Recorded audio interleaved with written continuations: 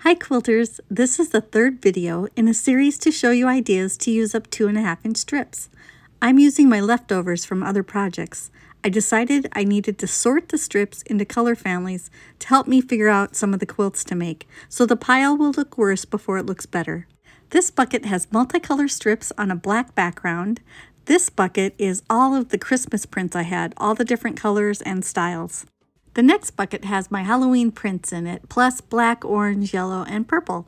I also started a bucket for the softer pastel colors, pink, peach, blue, and green. Hot pinks got their own pile. I seem to have a lot of those. And I also have a lot of browns, all different shades of brown. Sometimes it was hard to know which bucket to put it in, and so a lot of the brights and stripes got put into this bucket. I also had a lot of green fabric, so all different shades of green, mostly the forest greens, were in this bucket, and then a bucket with red, white, and blue patriotic fabrics. And lastly, I made a pile that had background fabric and purple and yellow because I saw it as a request on one of the comments for a color combo. So here it is. The quilt we're making today is a simple rail fence with 3 rails. The background color will always be the center rail, and then we'll need some that are yellow with yellow, some that are yellow with purple, and some that are purple with purple. You can use any length of strip as long as it's longer than 6.5 inches. I graphed it out so I could have a pattern to follow. I'm going to need 140 blocks, 70 that are 2-color blocks, purple and yellow, 35 that are all yellow, and 35 that are all purple. So I only need 3 different blocks, the all yellow, the purple and yellow combination blocks, and then the all purple blocks. Well, it's time to use up some of these strips, so let's get started sewing. Make sure you're using 1/4-inch seam allowances. This is the kind of sewing that I love. It's fun and easy. It's just a matter of sewing the strip sets together.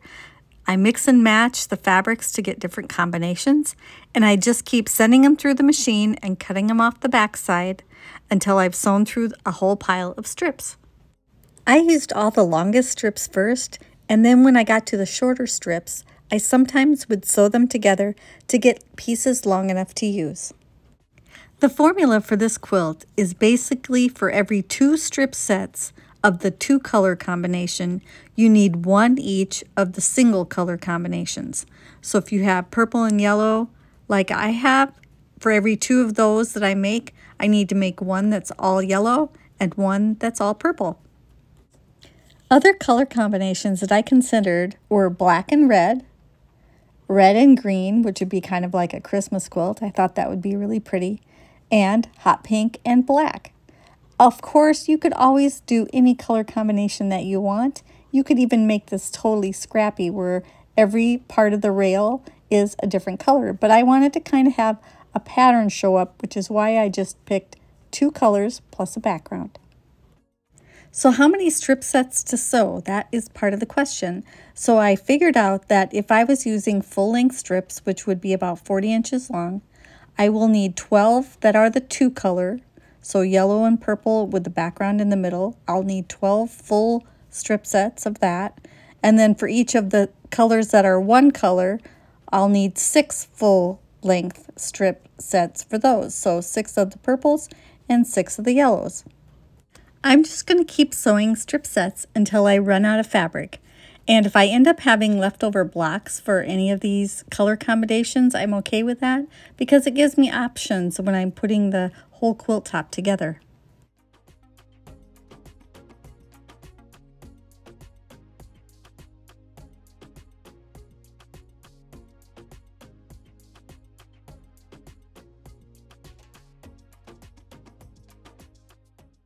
Now that all my strip sets are sewn, I need to press.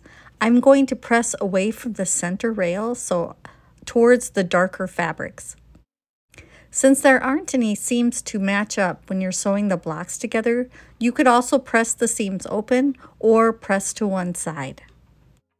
Some of the strips, like this one, were leftover binding strips. I like to use Mary Ellen's Best Press spray on them to help eliminate the crease. Once pressed, all the strip sets should measure 6.5 inches wide.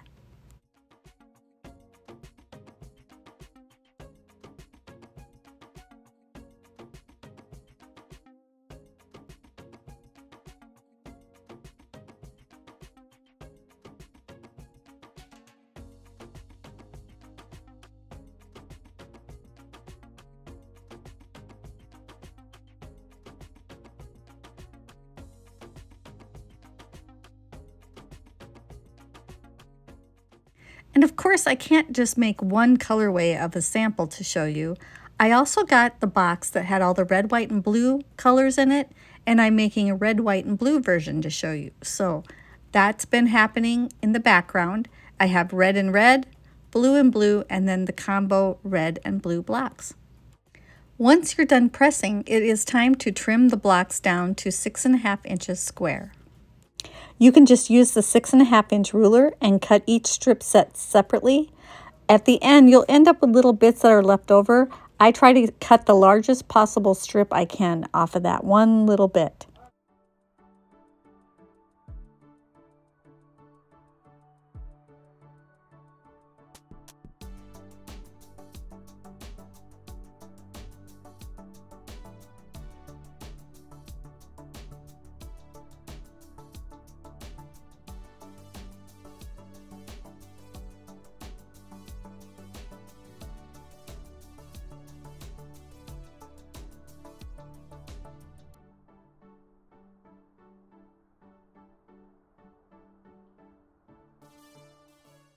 If cutting these one at a time gets to be a little bit tedious, one thing that you can do is instead of cutting one at a time, you can stack the strip sets on top of each other and then cut multiple layers at once.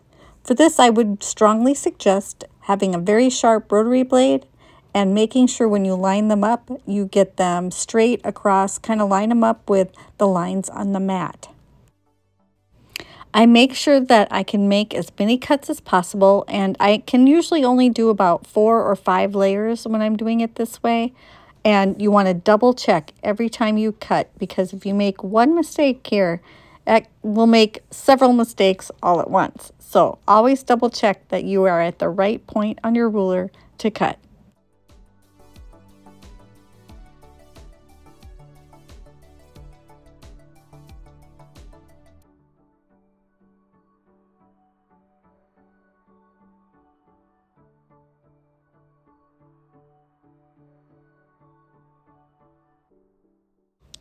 After I get done cutting, I'm going to count the blocks to see if I have enough.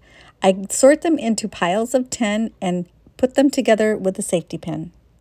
Now I know whether or not I need to go back and sew some more strip sets or if I have enough to get the top made. Once that I've counted my blocks and know that I have enough, I can start sewing the rows together.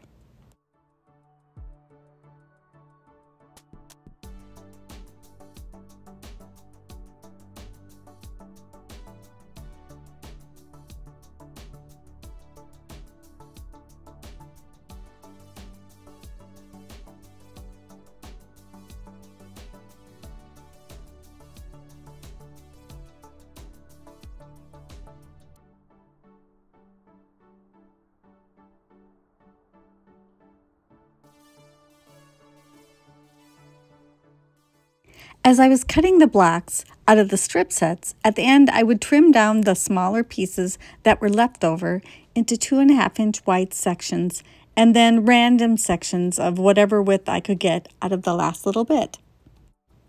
I don't know what I'll make out of them yet, but I'm sure I'll think of something. I've also been working on my red, white, and blue version of this quilt.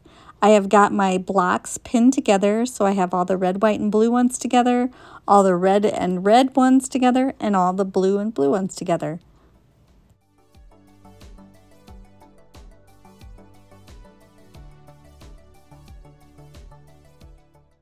Now I'm going to use my colored graph to guide me through making each row. I'm going to make one row at a time. Every other rail block is turned 90 degrees, so there are no seams to match. Make all the sets of 2 across the row, and then you'll put the first 2 sets of 2 together and the second 2 sets of 2 together, and so on and so forth. Just keep feeding them through the machine, cut them off the back side, and then keep sewing them to each other until you have the entire row done. I found it easier to work on one row at a time because if I had to walk away from it at any point and then come back to it, it was easier to pick up where I left off. But if you can work on multiple rows at the same time, go for it. As I picked up the blocks to sew them together, I tried not to sew like fabric to like fabric. I tried to make sure I kind of mixed it up a little bit as I was sewing, although occasionally I didn't notice and I had the same two purples together or the same two yellows together, and I didn't let it bother me. It's best not to overthink these things. Just keep sewing.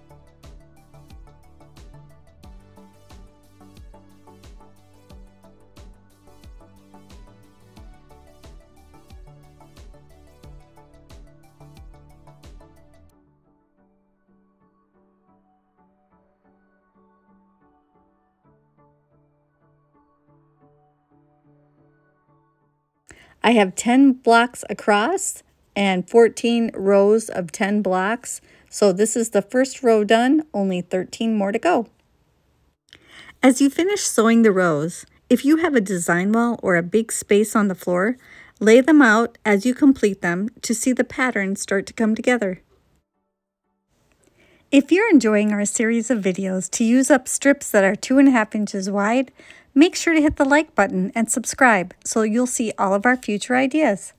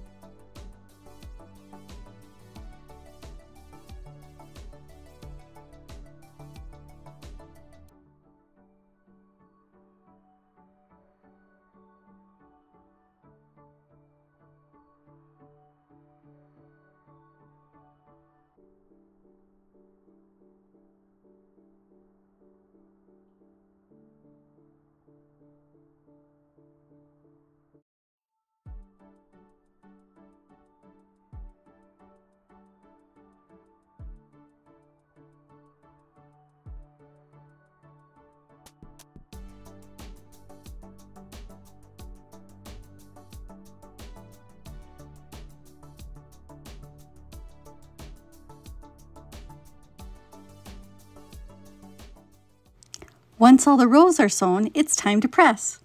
Press all of the horizontal seams toward the vertical blocks. You'll want to press all of the rows this way.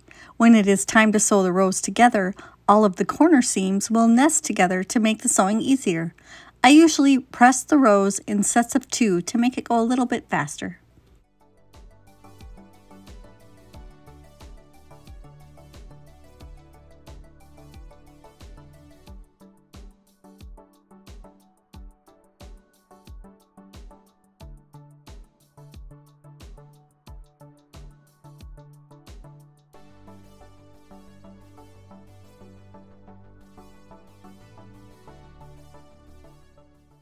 Now that all the rows are pressed, we can start to sew them into sets of 2.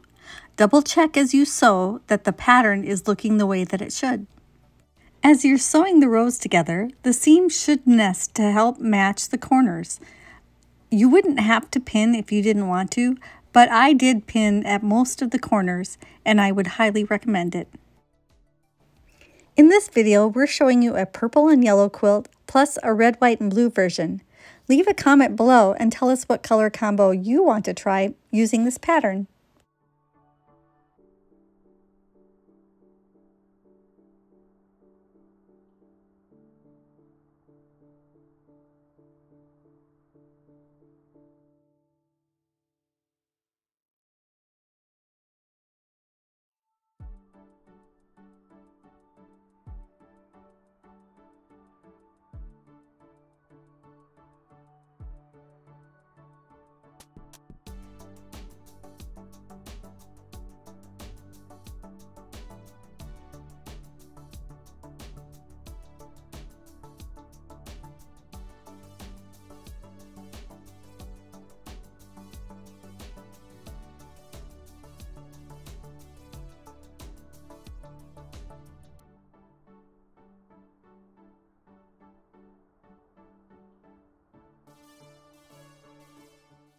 Once you've sewn all the sets of 2, it's time to press. Press to one side, or you can press the seam open if you prefer. Sometimes I wait to the end and press all the rows at once, but this time it seemed easier to press as I went along. For me, I find it easier to press from the wrong side, so I can press my seam to one side from the back side first, and then I'll flip it over to the front side and make sure that I haven't pressed any creases into the front.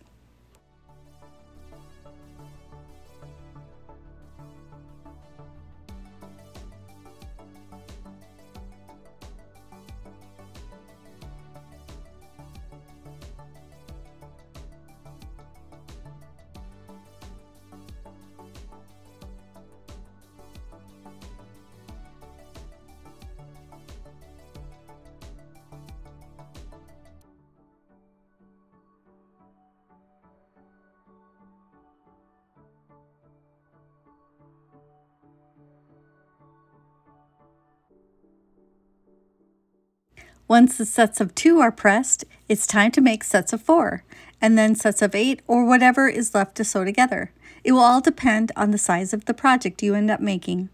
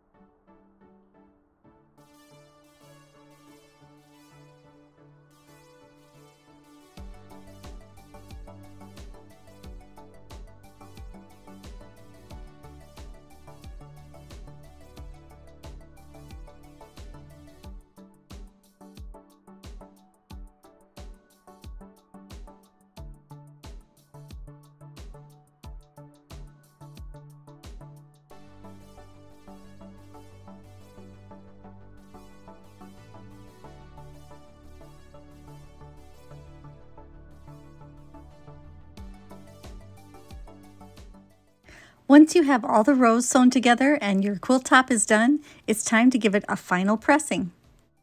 As I'm doing the final pressing, I take this opportunity to get all the little threads off of especially the white area, so when I have it quilted, those threads don't end up on the back side of the quilt top and you can see them through all the layers. So if you have a lint brush, it makes it a little easier, or you can just pick them off as you go. I've also been working on my red, white, and blue version. Here it is, pressed and ready to be quilted. I'm going to load them onto my long arm quilting machine and get them finished. I used a white thread to quilt the purple and yellow quilt, and I used a double loop design. For the red, white, and blue quilt, I used a blue thread and did a stipple and stars design. For the purple and yellow quilt, I made a purple binding made with leftover strips that I didn't use in the strip sets. So these are all different purples going around the edge of the quilt. For the red, white, and blue quilt, I put a blue binding on it. I had a lot of leftover blue strips that weren't in the strip sets, so they were perfect for binding. I'm using my walking foot to attach the binding to the quilt top. Once the binding is attached to the front of the quilt, you can either flip it around to the back and hand stitch it on the back side, or you can stay on the front side and flip it around to the back and top stitch it down from the front, catching the binding underneath on the back side. I usually use my binding clips for this part, but I couldn't find them and I was in kind of a hurry, so today I'm just freewheeling it.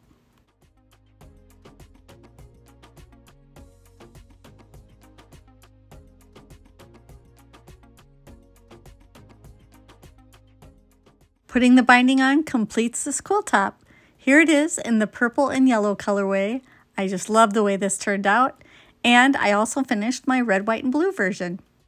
My scrap pile doesn't seem to be getting much smaller, but I'll keep working at it and we'll have more videos in the future. So here's how I put together the big chart for me to follow when I wanted to color in the pattern and see where it was going to go. I printed 4 of these pieces of paper, and then I trimmed off one side so I could put it right up next to the first paper, and then I'll just use a little bit of glue on a glue stick and glue it together, and then on the back side I'm going to add some tape. You can use regular Scotch tape, or I just used big packing tape to attach my 2 pieces together. I had to use 4 sheets to make it big enough for the size of quilt that I wanted to make. Each of these blocks is 6 inches square, so along the top and along the left side, I had written in all the numbers corresponding with the blocks, so 6, 12, 18, 24, 30, 36, and so on, so that I knew how many blocks I would need to get the size that I wanted to make, which was 60 by 84. I was trying to get this to be the right size for a Quilts of Valor quilt. According to their website, for a Quilts of Valor quilt, the recommended size is 60 inches by 80 inches, a minimum of 55 by 65, and a maximum of 72 by 90. So this one fits in perfect because it'll end up being 60 inches by 84 inches. But remember, the easy formula for a 2-color quilt using this pattern is that half of the blocks will be 2 color, a quarter of them will be all of 1 color, and the quarter of them will be all of the other color. So if we've got the red, white, and blue version, half of the blocks are going to be red and blue together, a quarter of them are going to be all red, and a quarter of them are going to be all blue. So no matter what size quilt there is, just take the number of blocks that you need, divide it in half. Half are the 2 color, and then the other half are going to be a quarter of one and a quarter of the other. I really had fun making this little graph for me to color in. I think it was just an excuse to get my colored pencils out and have a little fun. You will find a downloadable version of the graph in the Files section of our Facebook group called The Quilted Forest Friends. You can print it at home and color your own version. You can use colored pencils or crayons. It can also be more than just a 2-color quilt. Each of these rows of cascading boxes could be a different color. Having multiple colors will change the formula a little bit when it goes to figuring out how many strip sets you need from all the different colors, but all you have to do is count the blocks and then you'll know how many you need. I hope you will play around with this pattern a little bit and have some fun and make some beautiful quilts. Now my scrap pile isn't looking smaller. If anything, it actually looks a little bigger now, but I think it's a little more manageable. We hope you'll remember to hit the like button, leave a comment for us, share with your quilting friends, and subscribe. Thanks for watching and happy quilting!